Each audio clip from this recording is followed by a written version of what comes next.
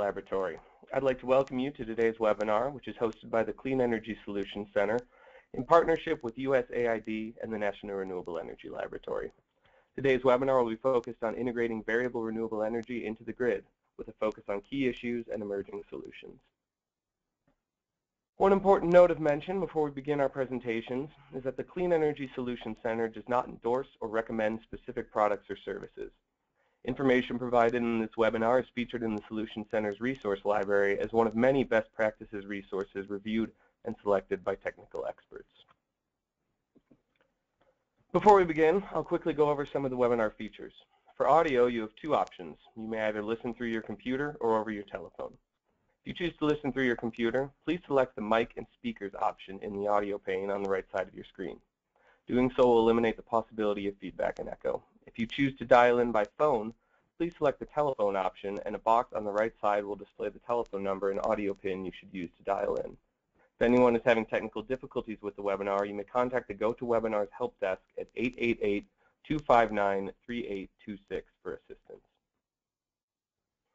If you would like to ask a question, and we ask that you please do, you can use the questions pane on the right side of your screen, where you may type it in directly. If you are having difficulty viewing the materials through the webinar portal, you will find PDF copies of the presentations at cleanenergysolutions.org/training, and you may follow along as our speakers present. Also, an audio recording and the presentations will be posted to the Solutions Center training page within a few weeks and will be added to the Solutions Center YouTube channel as well. You'll also find other informative webinars, video interviews with thought leaders, and other clean energy policy topics. Today's webinar agenda is centered around the presentations from our guest panelists, Dr. Michael Milligan and Jessica Katz. Jennifer Leash has also joined us today to help moderate the question and answer portion of the webinar. Our panelists will be reviewing challenges to integrating significant quantities of variable renewable energy into the grid and discussing emerging solutions that policymakers, regulators, and grid operators have taken to integrate wind and solar to meet renewable energy targets. Before our speakers begin their presentations, I'll provide a short informative overview of the Clean Energy Solutions Center initiative. Then following the presentations, we'll have a question and answer session, closing remarks, and a brief survey. This slide provides a bit of background in terms of how the Solutions Center came to be. The Solutions Center is one of 13 initiatives of the Clean Energy Ministerial that was launched in April of 2011 and is primarily led by Australia, the United States, and other clean energy ministerial partners. Outcomes of this unique initiative include support for developing countries and emerging economies through enhancement of resources on policies relating to energy access, no-cost expert fee assistance, and peer-to-peer learning and training tools, such as the webinar you are attending today. The Solutions Center has four primary goals. It serves as a clearinghouse of clean energy policy resources. It serves to share policy best practices, data, and analysis tools specific to clean energy policies and programs. It delivers dynamic services that enable expert assistance, learning, and peer-to-peer sharing of its experiences. And finally, the Center fosters dialogue on emerging policy issues and innovation around the globe. Our primary audience is energy policymakers and analysts from governments and technical organizations in all countries, though we also strive to engage with the private sector, NGOs, and civil society. One of the marquee features of the Solutions Center is the no-cost expert policy assistance known as Ask an Expert. The Ask an Expert program has established a broad team of over 30 experts from around the globe who are available to provide remote policy advice and analysis to all countries at no cost. For example, in the area of renewable electricity policy, we are very pleased to have Paul Comer, Energy Education Director at the Renewable and Sustainable Energy Institute, serving as one of our experts. If you have a need for policy assistance in renewable electricity policy or any other clean energy sector, we encourage you to use this valuable service. Again, the assistance is provided free of charge.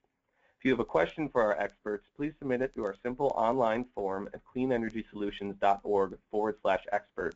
Or to find out how the Ask an Expert service can benefit your work, please contact Sean Esterly directly at sean.esterly@nrel.gov or call him at 303-384-7436. We also invite you to spread the word about this service to those in your networks and organizations. Now I'd like to go ahead and provide brief introductions for today's panelists. First up today is Dr. Michael Milligan, a principal analyst with the Transmission and Grid Integration Group at NREL. His research focuses on large-scale integration of wind and solar energy on the bulk power system, on which he has authored or co-authored more than 200 journal articles, conference papers, technical reports, and book chapters. Michael has provided expert testimony in numerous Public Utility Commission proceedings and workshops, and he advises power system planners and operators on wind and solar integration issues. Our second speaker today will be Jessica Katz. Jessica is an analyst at NREL and focuses on coordinating and implementing technical assistance in support of the U.S. government's Enhancing Capacity for Low Emission Development Strategies, or EC-LEDS program. She has developed tools and trainings related to clean energy development topics such as renewable energy resource assessment and integration of large-scale renewable energy systems to the grid to accelerate sustainable economic growth and minimize greenhouse gas emissions. And finally, moderating our question and answer session today, we will have Jennifer Leash. Jennifer is a climate change mitigation specialist in the USAID Office of Global Climate Change. She supports the U.S. Enhancing Capacity for Low Emission Development Strategies program and manages the USAID Greening the Grid partnership. She also directs agency work to account for greenhouse gas emissions reductions as a result of USAID clean energy programs. And with those introductions, I'd like to go ahead and welcome Dr. Milligan to the webinar and hand it over to him to get us rolling. Great. Thank you very much for the introduction, and thank you all for joining us on this webinar. What we'd like to do is to talk about some of the key issues surrounding how to integrate large amounts of renewable energy, primarily wind and solar, onto the power system. And so in our agenda here, we will start with those key issues, taking a look at some of the key challenges. We'll then move on and talk about flexible power systems. It turns out that the more flexibility that we have in the power system, the easier it is to manage the increase in variability and uncertainty from wind and solar resources. Part 3, we'll take a look at a few common myths and some frequently asked questions. And actually, there are many of those questions. We'll just touch on some of the key ones. And then we'll discuss the toolkit that we have for greening the grid. And then we'll wrap up with a bit of Q&A. So as we move through the material, if you do have a question, please use the webinar facility to ask it, and we will try to get to all the questions at the end, as many as we can. So moving on, the key grid integration issues section of this, the reason that grid integration is important is that we see trends in many countries where we've got a combination of an increase in demand. In many cases, we have an increase in urbanization, which is obviously connected to increasing demand for energy. And of course, we're focusing on electricity here, but one of the key concerns that many countries have is how to help mitigate climate change. And so one of the motivating factors in moving towards more wind and solar, perhaps the key motivating factor, is to try to reduce emissions and mitigate climate change issues. At the same time, in many areas, there's a need for grid modernization. And it turns out that some of the things that we would need to do to the grid to modernize it, to increase its efficiency, are also things that we can do to help integrate more wind and solar. So that's kind of a nice synergy between these two things. So what we focus on a lot here at NREL, and others around the world also take a look at these issues. How can we design and how can we operate the power system in such a way that we can more efficiently integrate renewable energy? And when I say efficiently, we want to do it at least cost, and we want to do it according to some reliability target, which can be set by different countries based on policy decisions. So as we move on, what is it that's unique about renewable energy? It's variable and it's uncertain, and it's geographically diverse.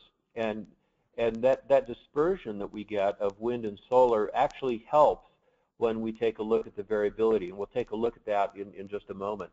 But what this does is that it suggests that the increase in variability and uncertainty means that we need more flexibility on the power system. And I do want to note that even in power systems with no wind and no solar, there's still a significant amount of variability and uncertainty. You don't know when a transmission line is going to trip off, when a generating unit is going to fail.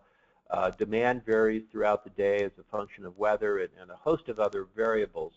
But when we add wind and solar, we certainly do increase the level of variability and the level of uncertainty that has to be managed by the power system operator. When we add a lot of wind and solar to the system, it also means that existing thermal assets are used less frequently, which, if you think about it, is part of the point. We want to reduce the fuel that we're burning so that we can reduce emissions.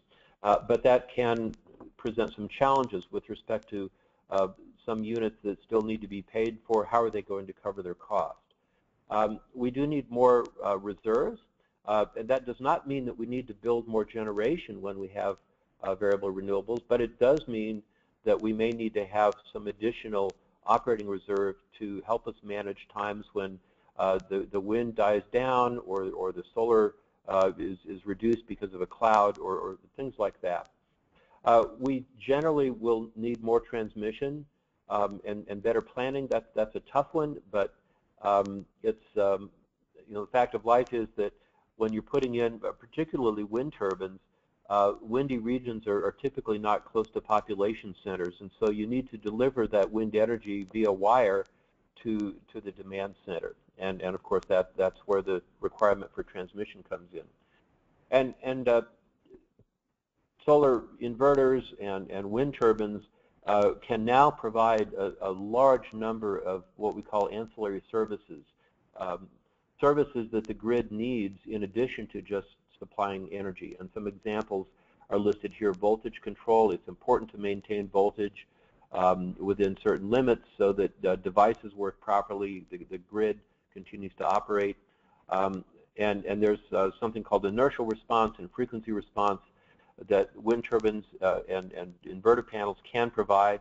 That provision typically comes with an increase in cost, but what that actually does is it allows the renewable energy sources to actually provide some of the flexibility that is needed to run the power system. So let's talk about flexibility. This next graph is an example. Every system is a little bit different, but we think that this graph does a nice job of showing what it means when we add variable renewable energy into the power system with respect to variability. So what you see in the graph is this is actually 1 week of data, and on the y-axis of the graph we're measuring megawatts, and so megawatts of demand, and on the x-axis we're measuring time, and I apologize, the axis isn't terribly informative, but you do see midnight and you see 12 noon for 1 week on this axis. Now as we start kind of dissecting this graph a little bit, the yellow curve that you see sort of in the back represents demand.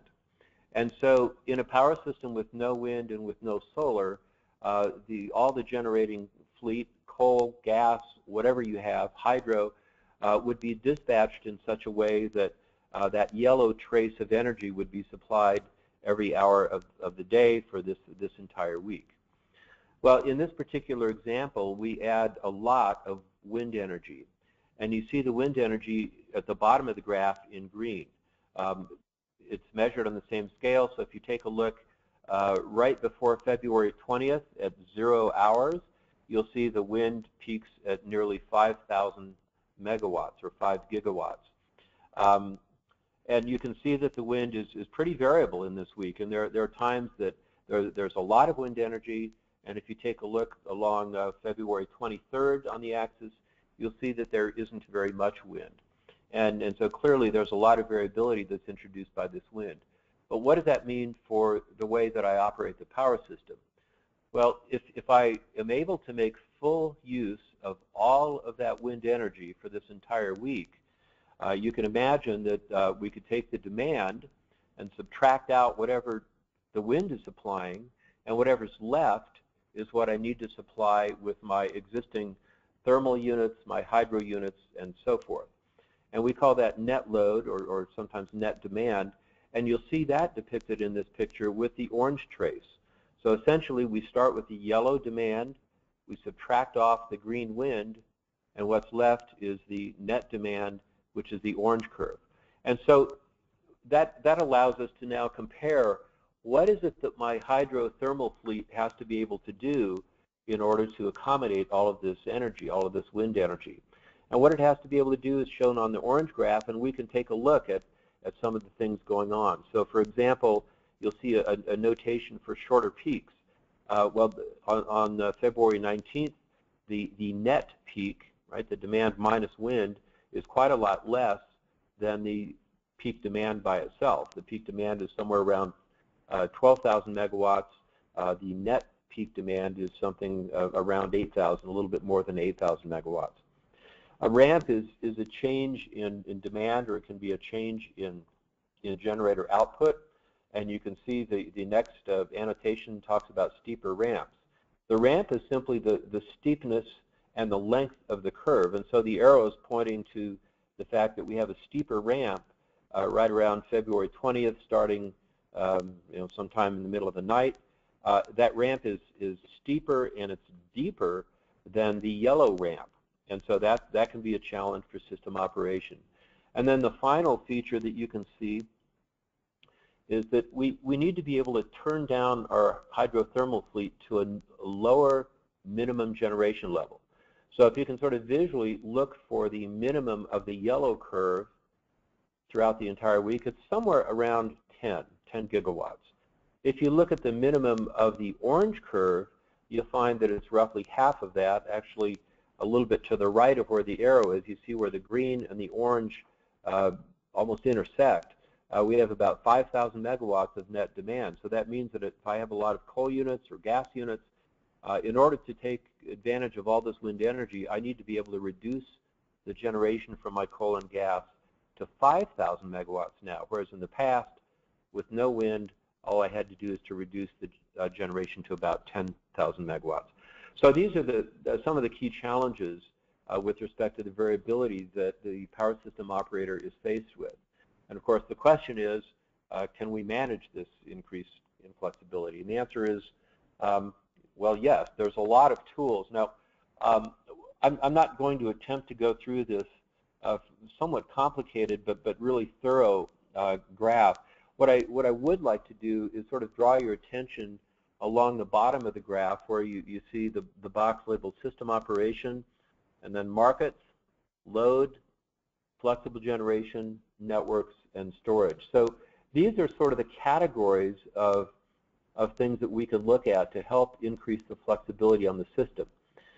So for example, with markets, there are market designs that can be put together. We have many of those in the US and some in Europe that can be designed in such a way to elicit as much flexibility from the power system as possible. And there are a number of specific steps involved with that. The next sort of category is load or demand. And with demand, there's the opportunity to have either residential customers or more often commercial customers actually behave in a sense like a generator, where they can reduce or curtail their demand.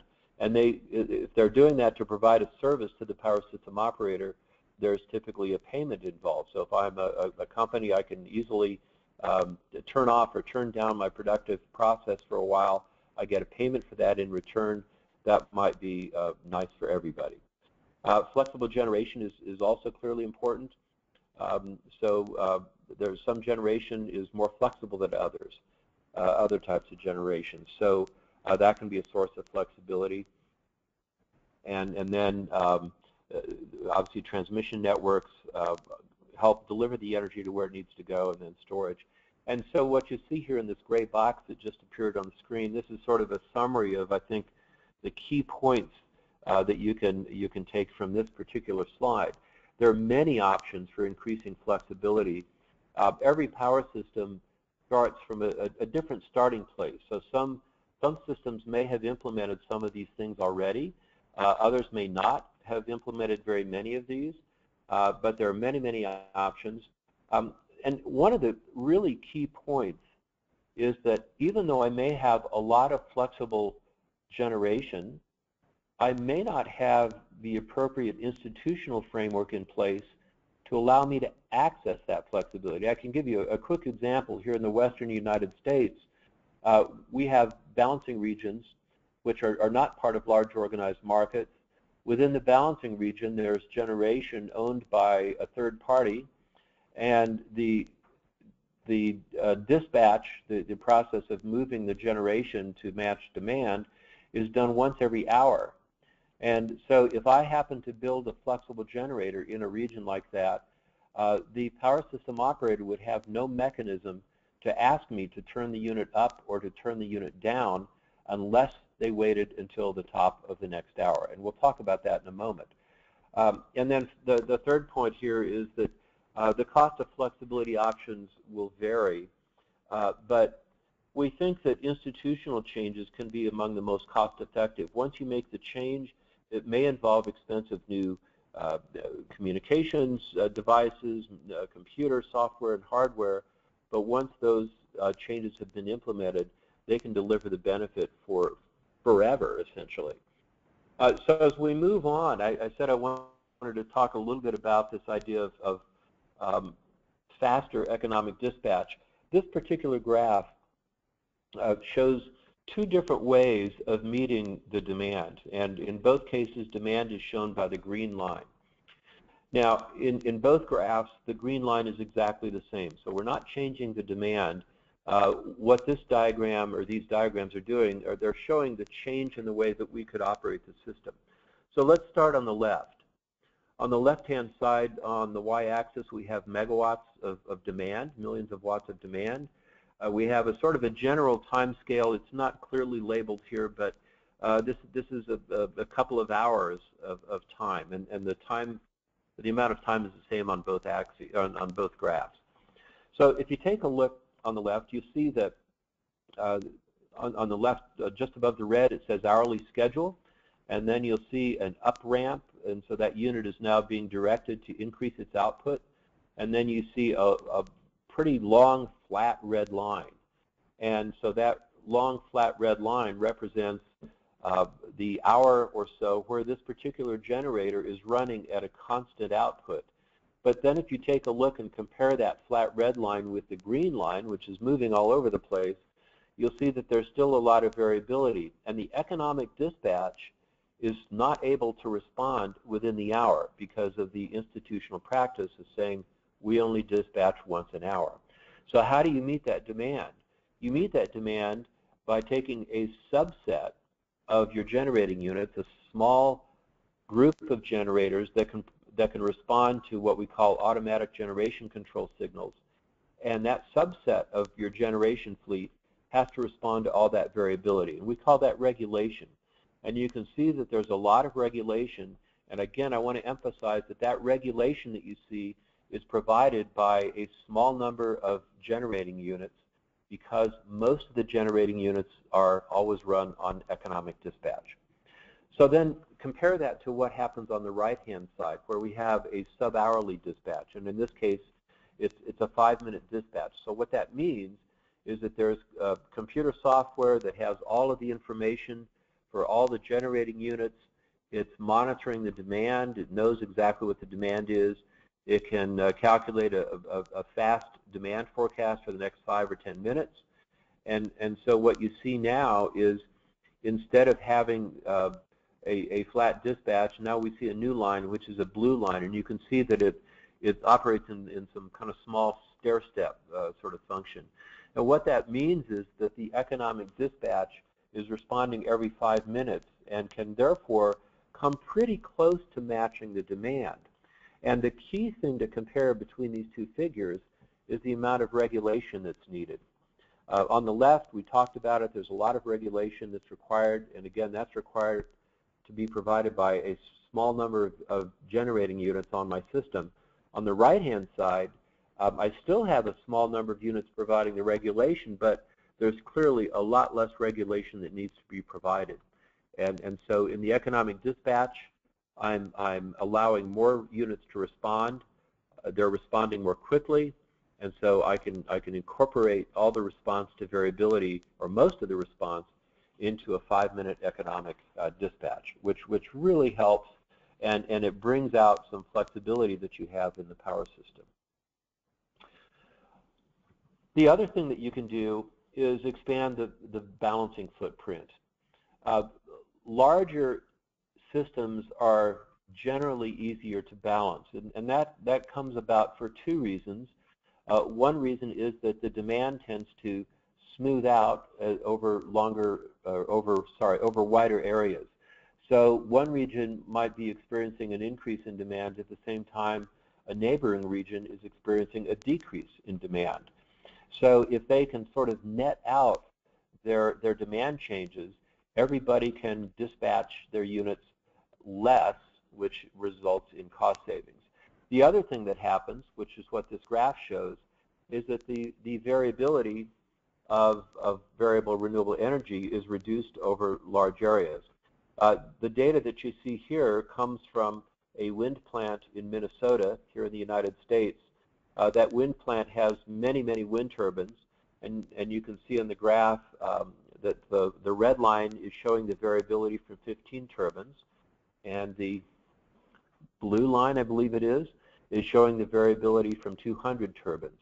And the thing to note here is the red line from the small number of turbines, 15 turbines, is moving around a lot. It's highly variable. But if you take a look at the 200 turbine output, it does vary also, but it's not varying nearly to the extent that the red line is.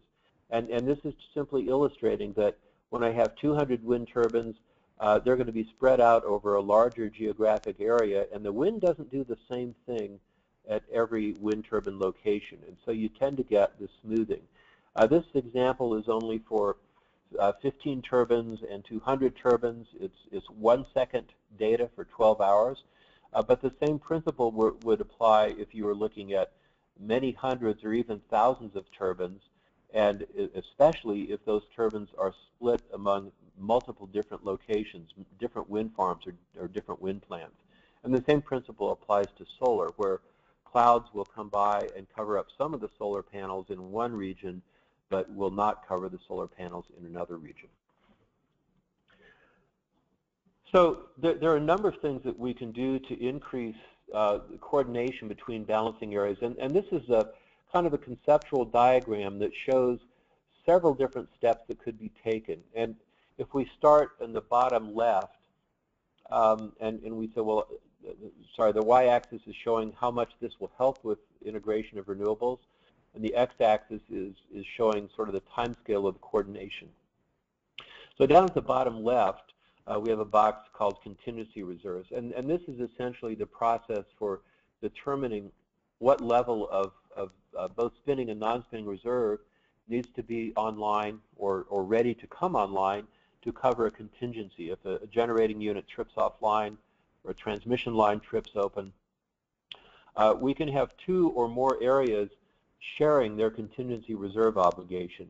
It's a very common thing. I know in the United States we've been doing this for decades, and it does help a little bit with renewable integration, but not so much, because most wind and solar is never going to be large enough, and the output will never change fast enough to constitute what we call a contingency, which is a sudden drop in output that happens sub-seconds. But as you move up the scale and look at the various building blocks here, the next category, if you will, is regulating reserves. So we could have two or more neighboring systems that share regulating reserves. This is something else that's been done in parts of the United States, sharing only regulating reserves, and what that does is that it results in everybody needing a little bit less regulation, which is a cost saving. The next box is flexibility reserve, which is essentially the reserve that you need to cover variability and uncertainty with wind and solar. So you could have two or more regions that share flexibility reserves. But up to this point, the two or more regions have not, in my description here, they've not decided to go into some sort of coordinated economic dispatch, and that's sort of the next step. We could coordinate economic dispatch. A good example of that in the United States right now is an energy imbalance market, which is now operating in California and part of the Pacific Northwest. And in this type of a setup, the two regions still separately do their unit commitment, which is starting up their units usually a day in advance or more. So that process is not coordinated yet, but what they do is that they combine the economic dispatch across the two or more footprints, which results in savings because one region might be having an increase in demand at the same time another region is having a decrease. And this economic dispatch coordination allows us to net that out so that we're not chasing demand up in one area at the same time we're chasing demand down in the next area. And then the final coordinating step would be unit commitment. And this really involves a full operational coordination where two or more regions would get together. They'd have a process, probably a big computer with fast calculation capability, and they would commit or start up the generation a day or more in advance by taking a look at the entire merged region, two or more regions together, coordinate unit commitment, which would generally result in the need for less units being online tomorrow or the next day. And so this whole idea of consolidated operation can happen at a lot of different levels. And again, going back to the beginning, we started with contingency and regulating reserve. There's some benefit to doing that, but as you move up these steps, you find that the benefit goes up, as does the cost, because these are more costly options. But again, these can be really good solutions long term, because once they're put in place forever. So moving on, the other source of flexibility is increasing thermal cycling.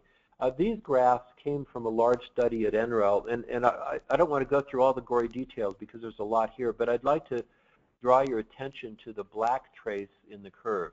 Each graph is showing a week of generation.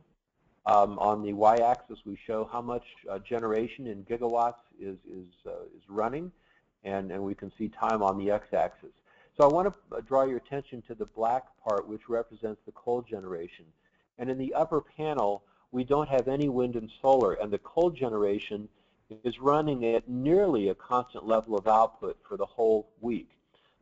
In the bottom graph, we have a substantial amount of both wind and solar energy. 33% annually of all energy is coming from wind and solar. And if I can, again, draw your attention to the black trace, the coal units are now moving around a lot more. You can see at the beginning of the week, they're generating somewhere around maybe 30 gigawatts, sorry, minus the nuclear, which is in red. And then you can see around March 29th, March 30th, they're not generating very much at all. Some people thought that coal generators couldn't do this. We can't ramp our coal units. We can't adjust them. But it turns out different coal units can be adjusted at different rates, and some of them are easier to adjust than others. And coal units that have difficulty in moving around like this can be potentially retrofit so that they can move around. So you can extract more flexibility from existing thermal resources, even if those resources are coal. And one of the most interesting things that's happened over the last couple of years is that we can actually get flexible generation from wind itself and also from solar. But this graph is talking primarily about only about wind. This is an example from near where we are here at NREL, the Public Service Company of Colorado.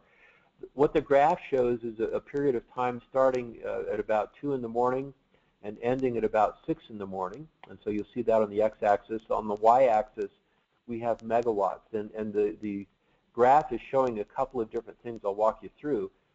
It shows the potential of this particular wind farm or wind park. And this is a particularly windy night. And so with all of the turbines generating, or nearly all of them, you could get just over 500 megawatts of generation out of the wind turbines. Now what happened is the operator came in on the night shift and took a look at the we call the area control error, which is abbreviated ACE, and you can see the yellow trace on the graph. You want to have low ACE because the area control error is measuring the imbalance that you have on your system. And for Public Service of Colorado, an ACE that's within about 50 megawatts plus or minus is fine. But the operator came to work and found that ACE was more than 200 megawatts, and the operator said, I got to do something about that. There was low demand, there was high wind, so the operator at 2:45 initiates what we call a block curtailment of wind. He said, well, I'm just going to turn all the wind down to 300 megawatts, and that'll fix ACE. Well, you can see that on the graph that happened at 2:45, 2:55, ACE dropped, but it turns out that ACE went to negative 100 megawatts, and the operator said, well, you know, I've overcompensated. And so the next step was to put the wind on what we call automatic generation control. This is the same feature that we use to regulate the power system with other units. Excuse me. So at 4 o'clock, the wind is put on AGC, and you can see that after 4 o'clock, the wind moves around a little bit. So some of the wind is being curtailed. But if you take a look at ACE, ACE remains within 50 megawatts plus or minus for the rest of the time period. So this demonstrates that you can actually get a lot of flexibility out of wind. In this case, the wind generation was turned down a little bit. We were not fully utilizing all the possible wind energy, but at the same time, we were able to use the flexibility in the wind turbine controls and the wind plant controls to help manage the balance on the power system. We can also look into flexible demand. And there are many ways that this could be implemented, and different countries are going to find different potential and different ways of going about this. But this could be direct load control or real-time pricing. We have an example in Texas here in the United States where a number of industrial units are paid to provide contingency reserve. And so if a generating unit trips offline or a large transmission line trips open, these industrial processes can quickly reduce their demand, which from the point of view of the power system, that's kind of like increasing output from a generator. So we think that from the policy point of view, it's important to make sure that the rules for either participating in market or for otherwise being able to provide demand response, the rules have to be set up in such a way that they're really aimed at capability. So as a system operator, to some extent, I don't really care if I'm deploying a demand response, an industrial user by pushing the button to say I'm going to reduce its load and pay them the price, or if I'm going to push a button to increase generation from a unit. If the capabilities are the same, I give them both 5 minutes notice. They can ramp at 100 megawatts in 20 minutes. You know, and those kinds of capabilities, I really should be indifferent between the two, and I could push the button for the one that delivers what I need at minimum cost. So we think the rules are really important to get right with demand response. Moving on to some myths and frequently asked questions. People ask, well, you know, can my grid support a high level of variable renewable? And I won't go through this whole graph, but you can see Denmark hit 39% penetration from wind in 2014. Denmark is a small country. They have a lot of wind relative to demand. They have large interconnections with the Nordic power pool and much of Europe, which really helps them out a lot. Down at the bottom of this graph, you see Ireland, which is literally an island. It's an island geographically and electrically. And in 2013, the interconnection with Great Britain was not working. The pump storage was not working. And so this 18% annual penetration in Ireland was achieved with no interconnection market, external market, or anything. Now, having said that, the Irish generation fleet has been designed to be fairly flexible because they know they cannot depend on other units. But this gives you sort of a range. Denmark, on the one hand, small, large interconnections. Ireland, 18%. Ireland has some pretty high renewable energy objectives. They're not stopping at 18%, and they're actually going through a market redesign right now to try to make sure that their market allows them full access to physical capability. People often ask, you know, gee, I have a a 100 megawatt wind plant, don't I need to have a backup for that wind plant? And the answer is you could, but it would be needlessly expensive because we don't back up individual units in the power system. Reserve policies and methods that we have for calculating reserves take into account the entire system. And we never back up individual plants unless there's some sort of a market imperfection that might otherwise require me to do that. But in every case, if you're building an individual backup, you're needlessly increasing cost. We do know that wind and solar can increase the need for operating reserve, but there are a couple of interesting things. If I have an increase in wind generation over a couple of hours, I'm going to be needing to turn down some other generation. Maybe it's a gas unit, maybe it's a coal unit. So if that unit that I've turned down was generating at 300 megawatts and now it's at 200 megawatts, that unit now has the capability of providing 100 megawatts of up reserve. And so I don't need to have another backup, per se, of wind. And the other thing to note is that, let's take two extreme examples. I have a wind plant, and it's generating 0 right now because there's no wind. Well, I don't need any reserve to guard against wind dropping off because it's already 0. It can't go below 0. And the other extreme, suppose that my wind is generating at 100%. Well, if it's at 100%, it might drop off, and so I might want to have some sort of reserve, not necessarily one-to-one reserve, but a reserve to help me in case the wind does drop off. But I know that if the wind is at maximum output, it can't increase, and so I don't need to worry about down reserves from other units. So there are a number of methods for calculating this, but essentially this is a dynamic reserve that depends on what the wind and solar is doing. Do we need storage? Well, I don't know. We love storage, but you do not need storage to integrate large amounts of renewable energy. As I pointed out, Ireland successfully managed 18% over the year with no storage whatsoever. We've done a number of integration studies, the Western Wind and Solar studies, the California PJM, that have looked at up to 30% annual penetration without needing storage. Now, if you have storage already, the storage will be used in a way that will be beneficial. Storage is almost always helpful, but it isn't necessary. We recently completed a study in Minnesota looking at up to 50% annual penetration from wind and solar, and there was no need for storage that was found in that either.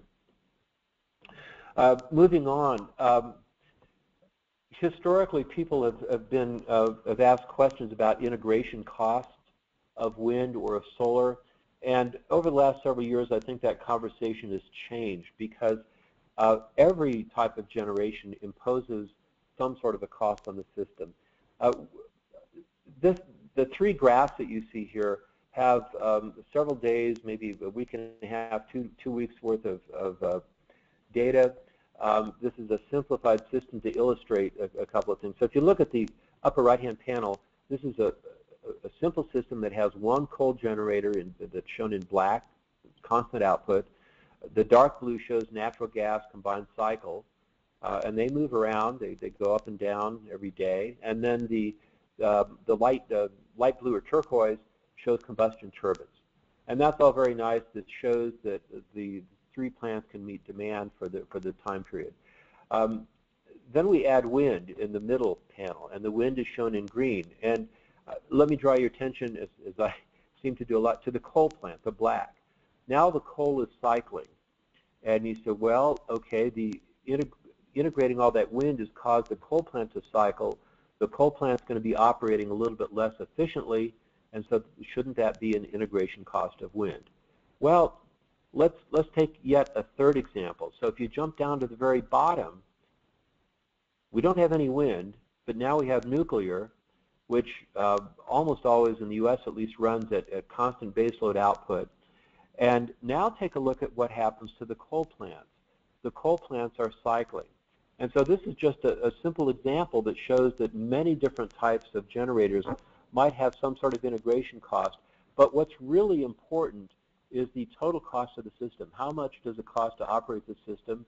How much does it cost to build the pieces that we need, buy flexible generation, build transmission, and so forth. So we think the conversation has changed a lot to look at total cost. So let me wrap up here. I know I've covered a lot of material here, but wind and solar certainly do increase variability and uncertainty. We know that there are a lot of ways that we can manage that, both through physical assets as well as institutional operating practice. We have experience now around the world that shows that at least 39% can be achieved. Denmark, Ireland, many other countries are aiming for much more renewable energy than what they have today, and I think they'll get there. A lot of the things that we can do to help with operational changes, make improvements to efficiency, are institutional kinds of things. And they deliver a lot of benefit for a relatively low cost in many cases. And we don't need specific backup, nor do we need specific storage for variable renewables. Storage is always good.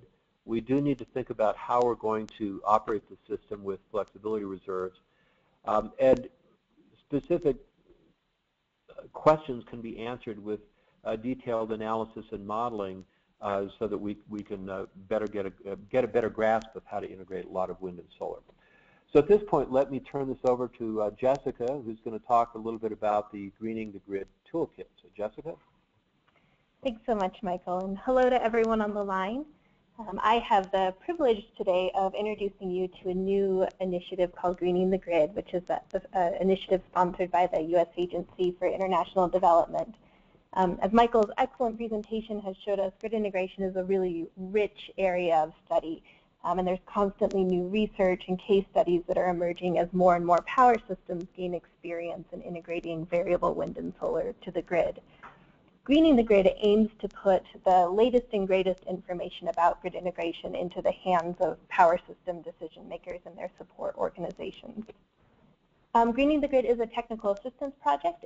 Its objective is to inform energy system planners, regulators, and grid operators in overcoming the challenges associated with integrating variable renewable energy to the grid. Greening the Grid offers two types of support.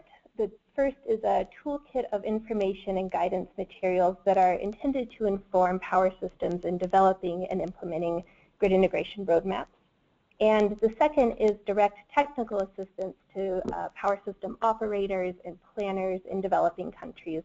And that technical assistance is tailored to the unique needs of each partner. USAID is partnering with NREL to deliver assistance through Greening the Grid under a program called Enhancing Capacity for Low Emission Development Strategies, which supports countries around the world in meeting their economic growth and development goals while minimizing greenhouse gas emissions. Grid integration is emerging as a critical issue for many countries that are working toward low emission development, so our program is intended to provide support specifically on this topic with the ultimate goal of helping countries meet their clean energy and climate change goals.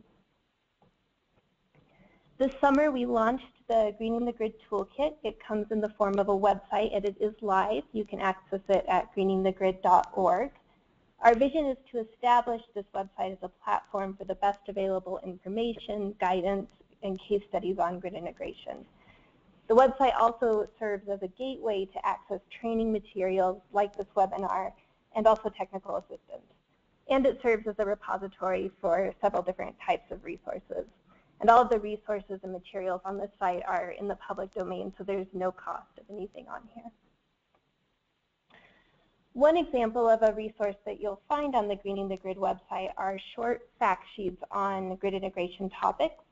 NREL develops these fact sheets with a developing country audience in mind. Most are only 2 pages, so they're really intended to provide a high-level introduction to key grid integration issues, and those range from everything from target setting to balancing area coordination to data requirements for grid integration studies, and many of the other topics that Michael covered in his presentation.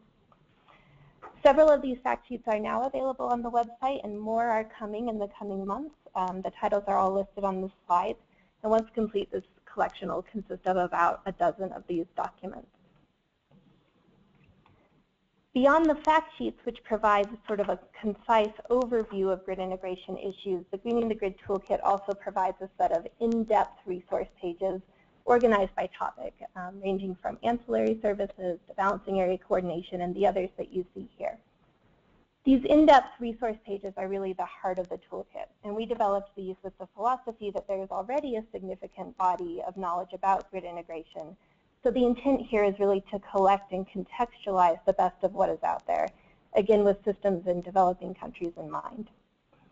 Each topic page includes an introduction to that topic, a list of examples of actions that a power system can take, and a curated and annotated list of resources. And those resources include tools, reports, case studies, and I think maybe one of the most valuable pieces are example policies and regulations from other systems related to that topic.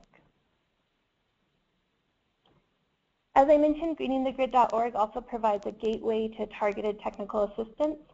That assistance comes in two different formats. The first, and the one we suggest that most users access initially, is the Ask an Expert service. This is something that we've partnered with the Clean Energy Solutions Center and the Clean Energy Grid Integration Network to provide. To use this service, we make a form available on the website, and anyone can submit a question or a request about grid integration. We then review that request and partner the requester with an expert from NREL or the Solutions Center network, and that expert provides no cost technical assistance to the requester. This service is intended to provide higher level guidance, and it can be used, for example, to request technical review of documents like grid codes or policies or strategies, to ask specific questions about your power system and grid integration in that context, or to request examples from other systems. We really welcome requests through this platform, and we'd also love to get the word out about it, so we encourage you to let your organizations and partners know about this service.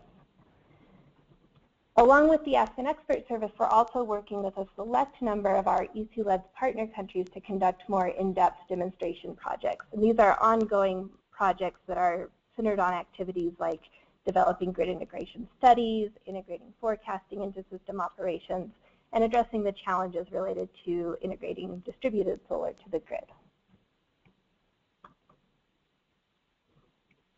The rollout of the greeningthegrid.org website represents the first phase of this effort, and in the next few months we're going to be continuing to build it out and add more content, such as additional fact sheets and integration topics, as I mentioned.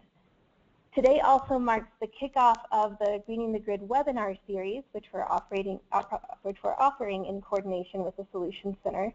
The next webinar will be on best practices in grid integration studies. It'll be in the September timeframe, so please stay tuned for the exact date on that. And we plan to offer these webinars about once every 6 weeks on different topics. We will also be posting the webinars as web-based trainings on the website. Again, we'll be rolling out the demonstration projects with our partner countries, and we plan to post the outputs of those projects, be they templates or reports or other products to the website so that they could be useful to other systems. And finally, we're hoping to incorporate more case studies and examples from developing countries into our resources, since many of what's available in the public domain are from the US and Europe. So we really welcome any feedback on resources that you know of that you'd like to see highlighted. And we also invite you to submit ideas for fact sheets or integration topics or issues that aren't already covered in our materials. And of course, we'd love to get your feedback on the toolkit in general. Our contact information is at the end of this presentation, and of course you can always reach us through greeningthegrid.org. So with that, I think we're going to move to questions and panel, and I'll turn it back over to Tim and Jen.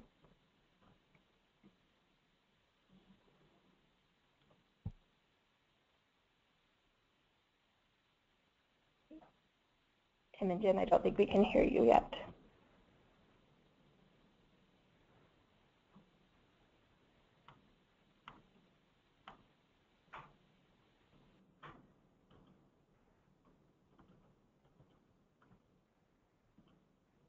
I can't hear something.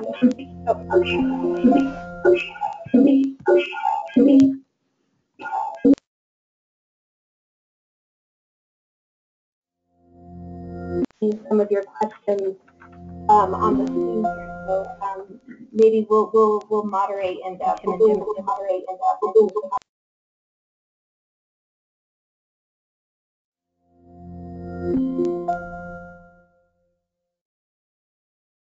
Oh, sure. So the reason that you don't need storage is that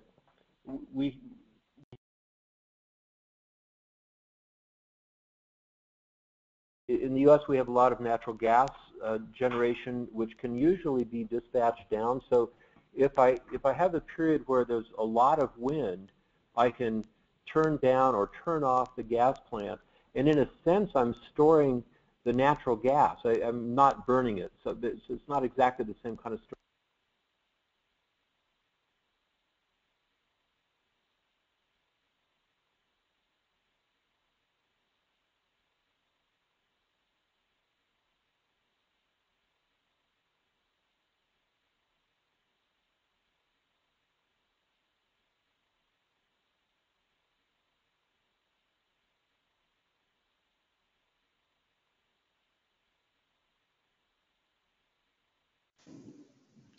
Hi, Jessica, are you able to hear us?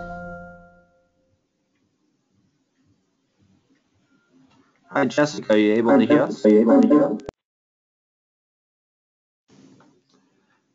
everybody. Sorry, just having a couple technical issues. We'll resolve these in a second, and just give us one moment while we work this out.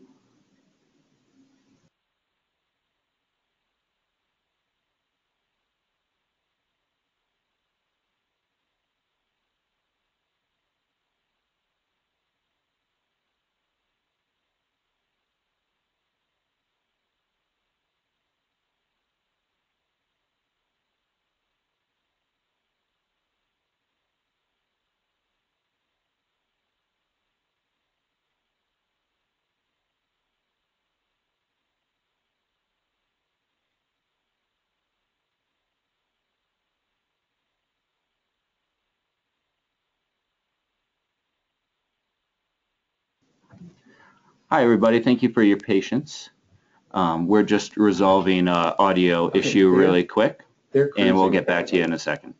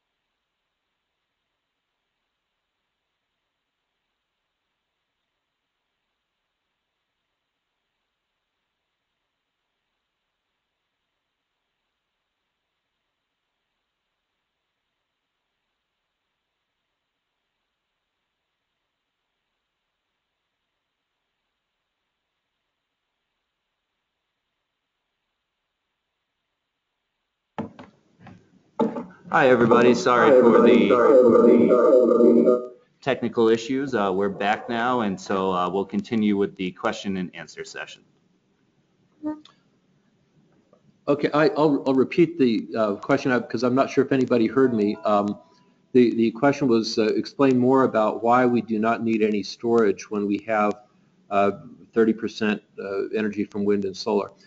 The answer to that question is because we typically have generation on the system that can be controlled or even turned off. And so during periods of high wind or high solar, we can turn down a gas unit, or we can turn down a coal unit, as you saw in some of the graphs. And that sort of makes room, if you will, for the wind or the solar energy. When the wind and solar energy dies off because the sun goes down or because the wind stops blowing, we then have these generators that we've turned down or turned off that we can then increase the output.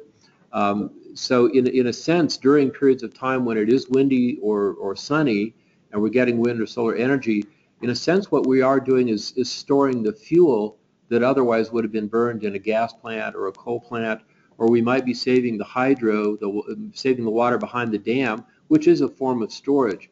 But we use essentially fuel storage already, and that's why we don't need separate storage like batteries or pump storage necessarily to help integrate large amounts of wind or solar. Great, thank you, Michael. So we've been getting a lot of questions coming in, so please continue to submit those. And while you do that, we just had a great question come in about forecasting. So we have a lot of folks interested in understanding a little bit more about how forecasting, or the role of wind and solar forecasting, can enable the integration of variable renewable energy into the grid. Yeah, thank you. That's a great question. Because many power plants need some notice before they're available to be used for energy, a forecast is helpful. And the forecast, the way that you do the forecast will depend to some extent on how the system is operated. But a fairly typical case would be day ahead, the day ahead before the time in question, the system operator has a demand forecast, and then gets all the generators ready to go, turn them on, and make sure that there's fuel and all of that so that they can be operated the next day. And part of that process, when you have wind and solar, is to develop a day-ahead forecast. Now, the day-ahead forecast by its nature is not going to be as accurate as a forecast would be, let's say, 1 hour in advance. But the day-ahead forecast can typically provide enough information so that I can decide whether or not I want to start a particular thermal plant or not start it. If I start a plant today that I don't need tomorrow, that's a needless cost that I've incurred, and I'd like to avoid that. And conversely, if I don't start a plant today that it turns out I do need tomorrow, then I might have a reliability issue. I may not have enough generation on the system to meet demand. So the day-ahead forecast plays a really important role in deciding which units, which generating units to start up and have available. And once I get within the day, the forecast can help me decide how to do the economic dispatch. If, for example, I expect a big windstorm to be coming through in the next hour, I then can prepare by turning down or getting units ready to turn down in advance of that windstorm. And if it's a really severe windstorm, it may be that the wind, it's so windy that some of the turbines turn off. If I have a forecast that tells me that that type of thing is possible or likely, that can help me in get my system ready to go so that I'm not caught unprepared. So generally, forecasts are always helpful. The last comment I'd like to make about forecasts is that frequently updating the forecast can be a valuable thing, because as you get closer to real time, the forecast accuracy can improve. But at the same time, there needs to be some sort of an operator action associated with a new forecast. So for example, if somebody says, I can give you a pretty accurate 2 hour ahead forecast, the question becomes, what is the system operator going to be doing 2 hours ahead of real time? And if there's no system operator action that happens 2 hours before real time, that forecast may not be terribly useful. Great, thank you, Michael.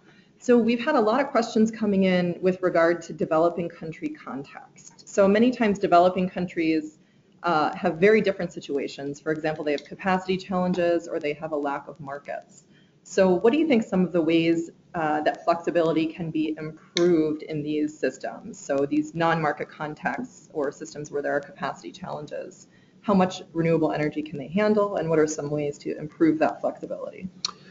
Well, that's a good question. I suspect that there's not a one-size-fits-all answer, but I think markets themselves aren't necessary to achieve the things that we know will help with renewable integration.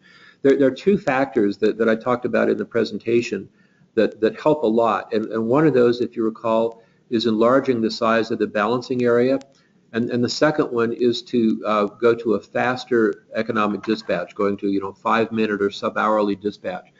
Both of those can be done with a market, but it's not necessary that you have a market. It could be that you have a utility. It may or may not be state-owned. It's a more or less a monopoly type of system, and what can happen is that the system operator, whether you're in a market or not, can talk to neighboring systems about various levels of coordination, can also incorporate a faster time step for economic dispatch. Now, those don't come for free. So if you're moving from a slower dispatch, maybe hourly, maybe even a couple of hours, to a sub-hourly dispatch, there will be a need for increased tools to enhance system visibility so that you can see what's happening on the system. There may be a need for new computer hardware and software that can help do the faster economic dispatch.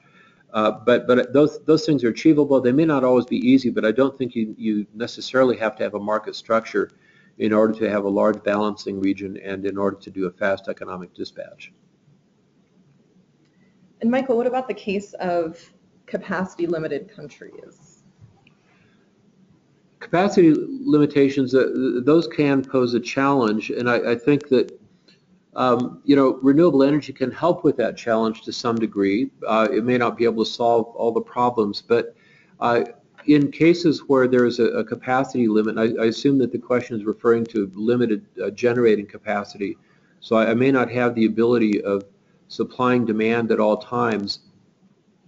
I think that might present an interesting, possibly challenging opportunity to maybe develop some more, I would say, operating rules or a framework around moving from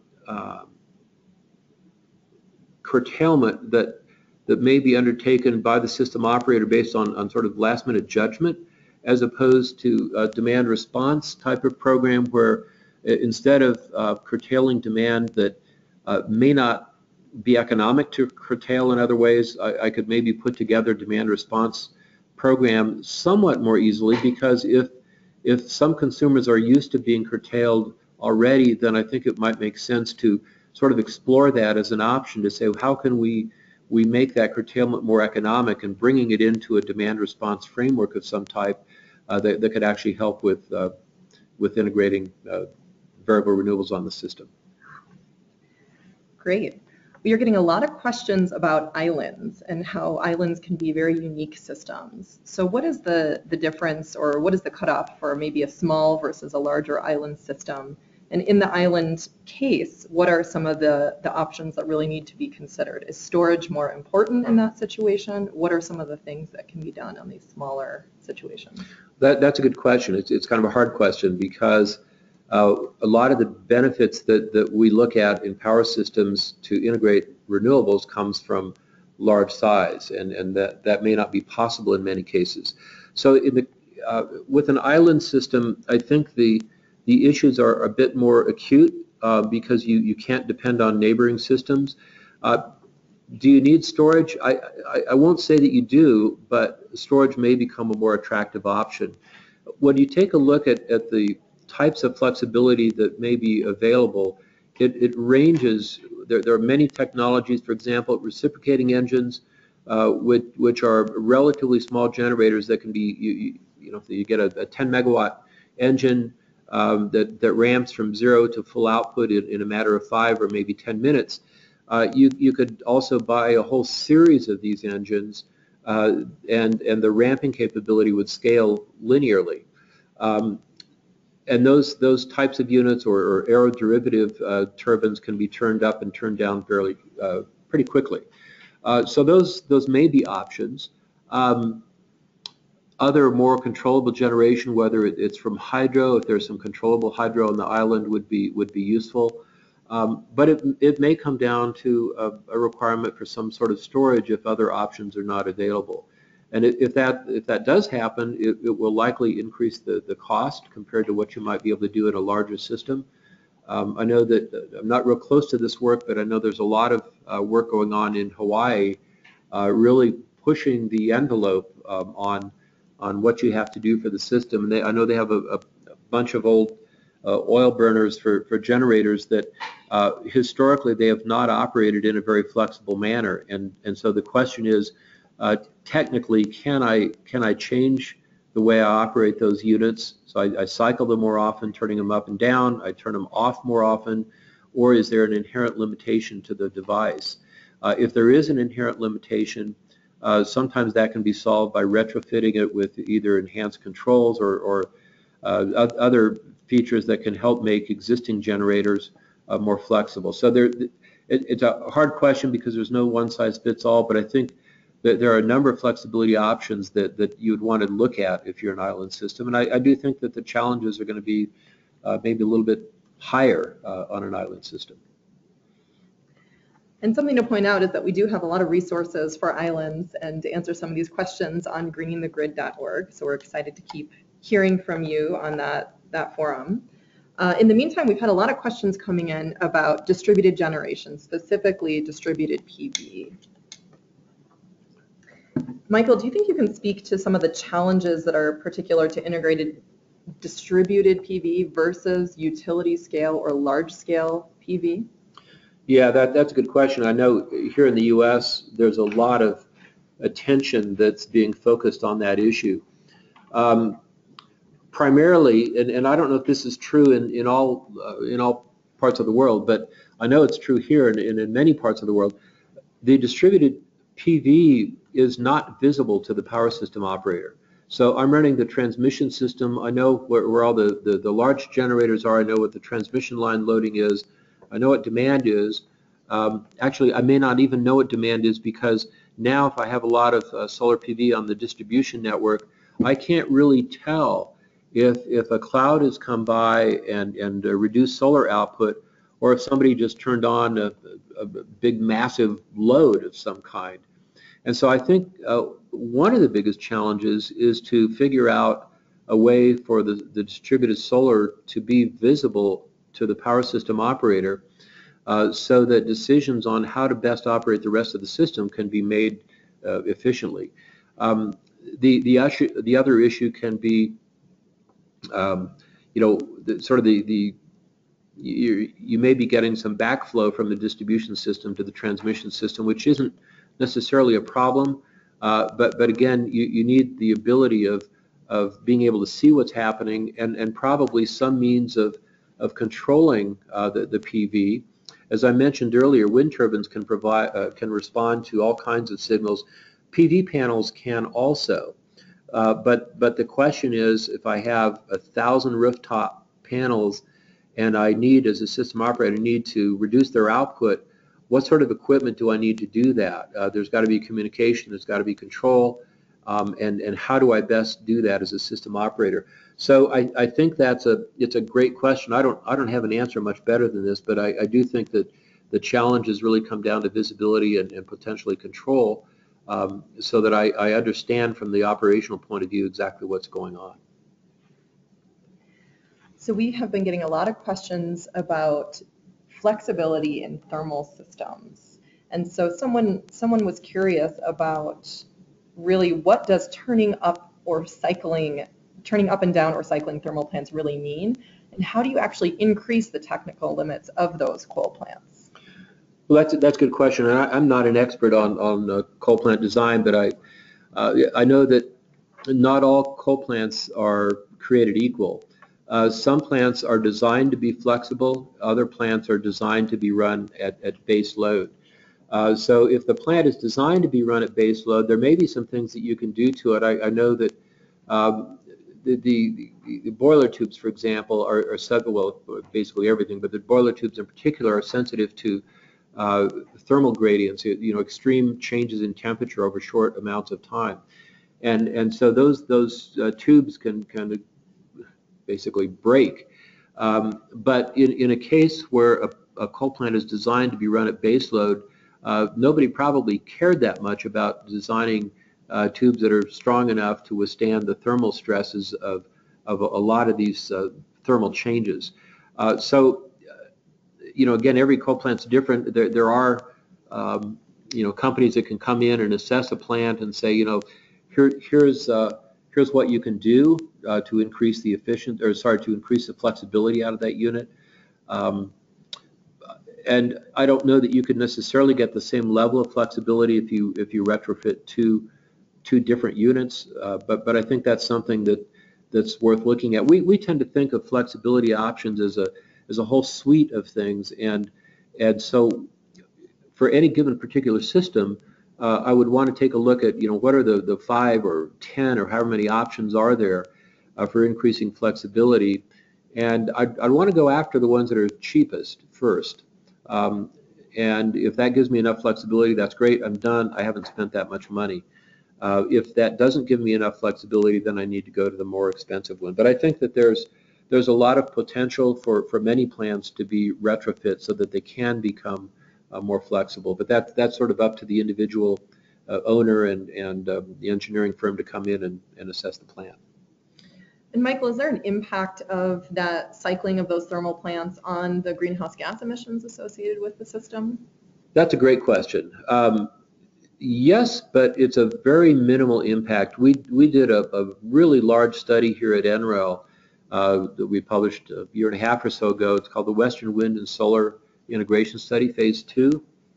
And we actually did a couple of things in that study that were, I think, one of a kind and very, very detailed. One of them was that we got pretty detailed information about the impact of cycling on thermal plants, both coal and gas plants. And we built those costs into the economic dispatch. And we did find the dispatch changed a little bit, the cost changed a little bit. But the other thing we did was we got actual emission curves from every generating unit in the Western interconnection, for every thermal generator. We got that based on empirical data, and that empirical data shows what happens when the plant is started, when the plant stopped, when it's turned down to a less efficient point, when it ramps up, when it ramps down. All of those things were captured in our modeling. And what we found was that there was a small penalty, if you will, on the emissions when the plants were cycled.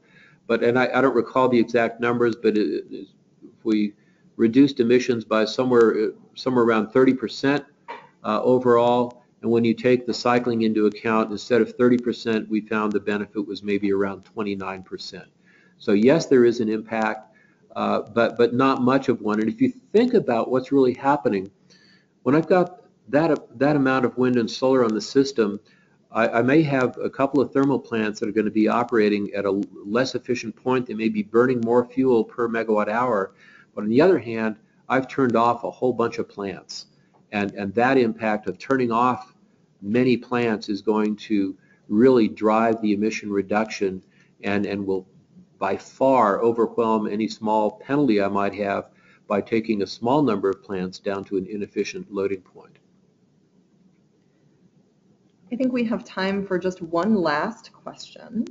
And this question has to do with really the state of the art right now. And so I'm going to try to merge several different incoming requests in this. So from your perspective, what are really the most relevant and state of the art things right now in terms of planning and the type of tools that you need for planning for capacity additions, et cetera? What's the state of the art that we should be watching in terms of technologies? And what's the state of the art in more the soft side of the system? Oh, that's an easy question. Okay, let me see if I can address at least parts of that. So from the planning point of view, I think one of the things that we've been able to see over the last several years is that the development of high quality renewable energy data sets is really critical, not only to doing integration studies, but to do an assessment of flexibility. And for example, if I'll take India as one example. So in India, you've got some pretty aggressive renewable energy targets, and so then the logical question would be, well, okay, if we aim for 50 megawatts of 50,000 megawatts of wind and 30,000 megawatts of solar, whatever the numbers are, what sort of flexibility do we need in the rest of the power system?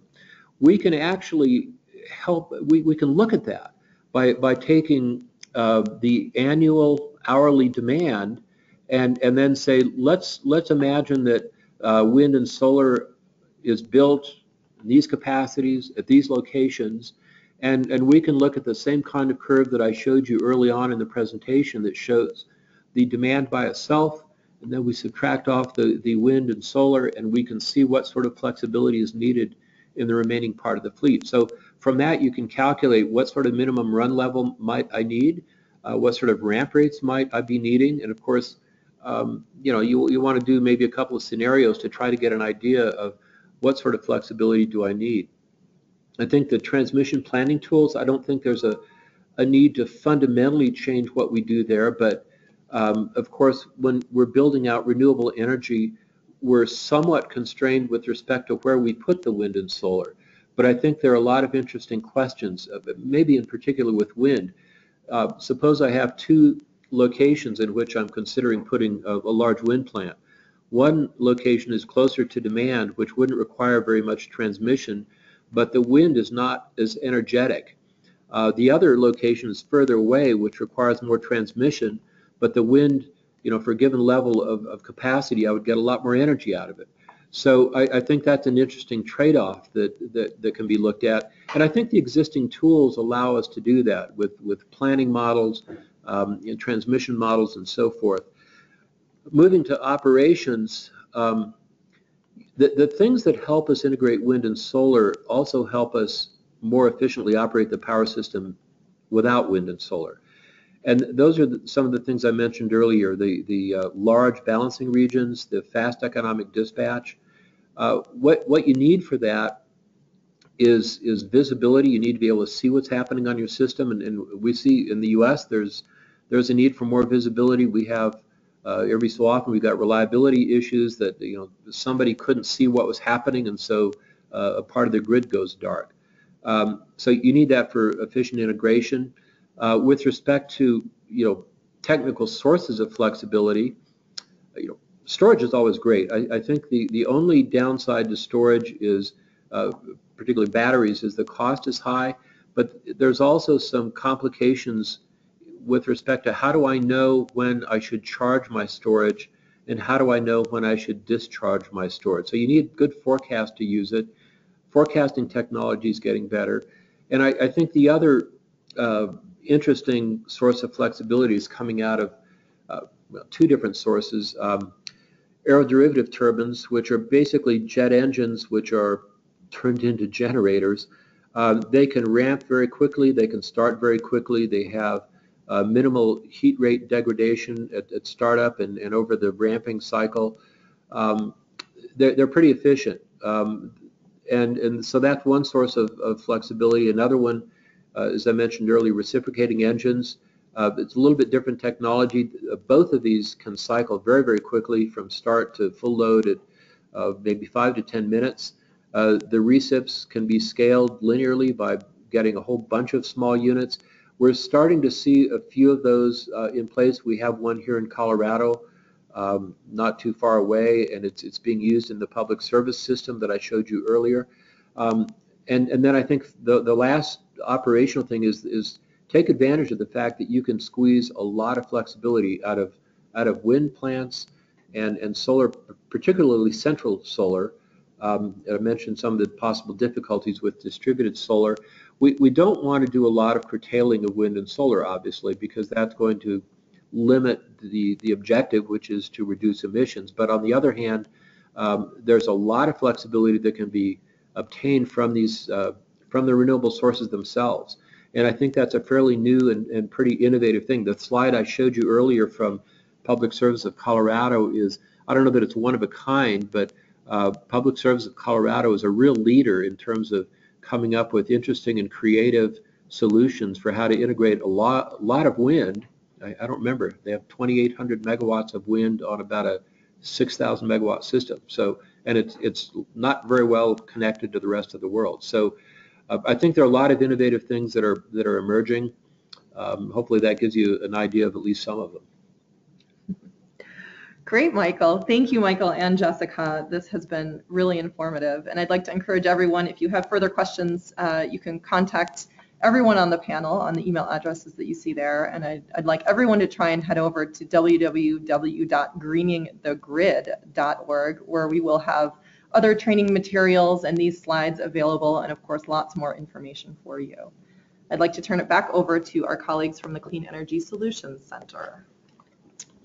All right, thank you all three of you, Jessica, Jennifer, and Michael, for that great webinar. Before we wrap up here, we just have a quick survey for those in attendance, 3 questions that will appear on your screen shortly, and we ask that you just go ahead and answer those. Your feedback's important to us as we strive to always ensure that we provide quality webinars. So with that, if you will please answer those questions.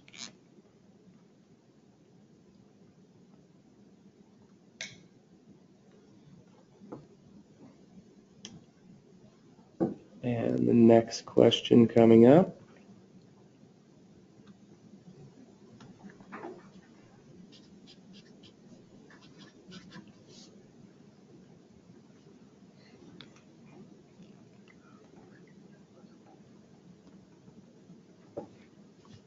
And finally, the third question.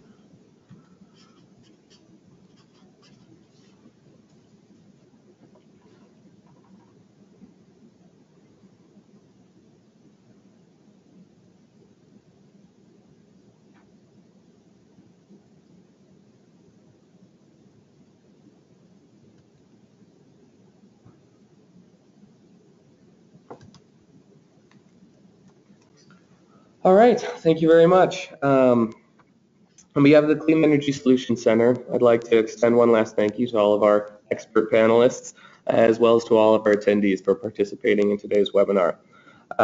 We will invite you to check the Solutions Center website, where you can see the slides and listen to a recording of today's presentation, which should be posted within the week. You'll also find previously held webinars on the Solutions Center website as well.